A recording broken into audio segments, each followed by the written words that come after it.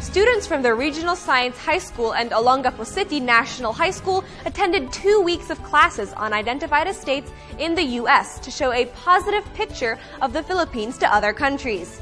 The DFA said in addition to attending classes, the students also presented cultural dances and short lectures on Philippine history and culture. All students are currently staying with foster families. Meanwhile, 10 students from Tallwood will arrive at Olongapo in June as part of the exchange program, the DFA said.